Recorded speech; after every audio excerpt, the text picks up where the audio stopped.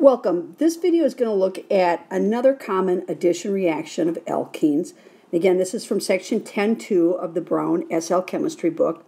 And this is where alkenes add on to themselves in a process that forms polymers. So it happens because alkenes easily undergo addition reactions, but in this case it allows you to take many single alkene molecules, the exact same molecule, but now when the double bond opens up, it just joins to another monomer is what we call these, another alkene molecule, another like alkene molecule, and just continues to join end to end. So the analogy often used is it's like people unfolding their arms to join with other people on either side of them. And in this case, they've drawn the same looking kid adding on to himself, or in the case down here of ethene, if the double bond in ethene opened up, that leaves a bonding site on either side. And so we just put the monomer, whatever our starting alkene molecule was, in parentheses, and then show with an N that we could have a CH group join on here, as well as a CH group join on here. And this could go on and on and on. So in this case, ethene monomers form what is then known as polyethylene or polyethene. So the result is a long chain of monomers bonded together into what we call a polymer, so many monomers, and they're a repeating unit. And as you noticed on the previous slide, it leaves an open bond at each end of this long chain. So we represent the polymer by putting the monomer's original formula in parentheses with the subscript of N to show the length is really limitless. And polymers often contain thousands of molecules, and they're a hugely important material in the plastics industry. So alkenes often provide the starting material for lots and lots of products in our life. Plastics are far more prevalent than you realize. So here's some common polymers of alkenes. Propene, which would be 3 carbons, and you notice they've drawn it a little bit different here to make it more obvious how it bonds to itself. If you drew propene with 3 carbons in a row and that double bond, then when this double bond opens up, it's a little harder to see.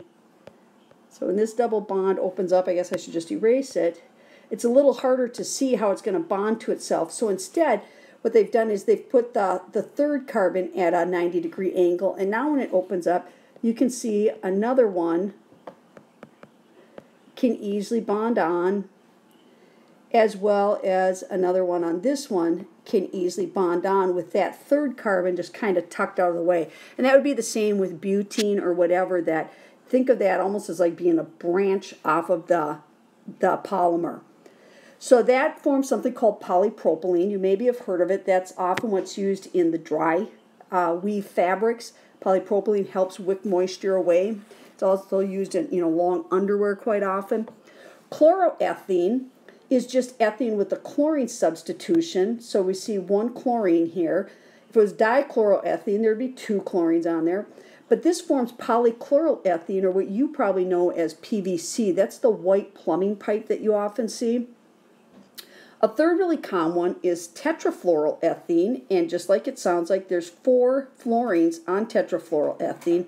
So it forms polytetrafluoroethylene or polytetrafluoroethene, or what's more commonly known as Teflon. And Teflon, you maybe now know it more as a non-stick cooking surface. And if you think about it, 4 fluorines are going to make it very, very nonpolar and very non-reactive, or very not sticky, because fluorines are so highly reactive when they're in a fluorine molecule, but once they become bonded, then remember that forms a very strong bond between the carbon and the fluorine, and there's very few things that are going to be able to bump that off. So very nonpolar, very low van der Waals. So next couple of slides, I'm just going to talk a little bit about the history and some uses of these polymers. This isn't stuff that you have to commit to memory, just stuff that will maybe help you understand the whole idea of polymers a little better. So polyethylene was the first polymer. It was made in 1935 by accident, which is often the case with chemical discoveries. It was actually a contamination. And it's used now as a good electrical insulator on wires, so that hard plastic or on wires, that's polyethylene. It was also used in developing radar during World War II, and it's used in virtually every plastic container you can think of. So whether it's kind of a flimsy container that your strawberries come in, or if it's a much heavier plastic container like your recycled bin, it's probably polyethylene. So when it's very flexible, it's what's called low density, or LDPE, low density polyethylene. Or when it's something tough like your Home Depot bucket or pipes and those types of things, then it's high density, or HDPE. The polytetrafluoroethylene, again, better known to us as Teflon, that also is a variation of that, is what we know as Gore-Tex. And again, it makes use of the very low van der Waals forces in the PTFE to make nonstick cookware along with other surfaces. It also has waterproofing properties because it forms a microporous membrane. And what that means is it has pores less than a micrometer in diameter. So the way Gore-Tex works is that the pores are 700 times bigger than an individual water molecule.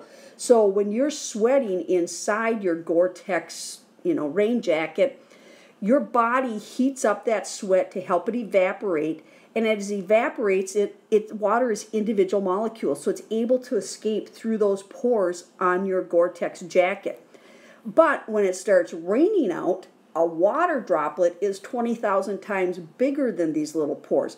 So a water droplet is gigantuan compared to a water molecule. So water molecules are small enough to escape through the pores, but water droplets cannot come in through the pores. And that's how quick-dry fabrics work. As I mentioned, many plastics we use are some kind of polymer, and many are just variations or substitutions on polyethylene or another alkene. So polystyrene, we better know as styrofoam. I already mentioned PVC is polyvinyl chloride. Polyacrylate, you know of this as the super absorbent crystal in diapers, and polypropylene, the quick drying fabrics. Couple problems we have with plastics, and I'm pretty sure I've got this on another slide, so I'm just going to go ahead and advance here, is polymers are really impermeable to water, so they're highly waterproof. Remember, they're really nonpolar, so there's virtually no attraction between water and plastics. And polymers are also saturated molecules, so they're very non-reactive. This means the very features that make plastics so great for us also make it a huge environmental nightmare. It simply doesn't degrade or break down. So it causes health issues for many land and sea creatures when they ingest the plastic or get tangled in the plastic debris. And also, if you try burning the stuff to get rid of it, many plastics produce toxins called dioxins. So you have to recycle the stuff. And we are getting better about finding ways to use recycled plastics. You see more and more products made with recycled plastics. But in the meantime, I think you'll continue to see more cities and countries simply banning the use of plastic grocery bags, styrofoam containers for like carry-out food, the sale of bottled water. Sale of bottled water not only creates a huge supply of waste, but it also takes waters from areas that need it when there really is no reason to drink bottled water over just your tap water. So to sum up, alkene additions work because the carbon-carbon double bond that makes an alkene opens up, as we see here. As we see up here. So this double bond opens up, allowing the X to bond into one site and the Y into the other site. So down here, I've drawn the basic formula for an alkene, and what I want to do is just make a quick little diagram for you. This is similar to what they did in your book, and just remind you that this can open up to form, if you add on H2, then you're going to form an alkane. If you add on a halogen, then you're going to form a dihalogeno alkane.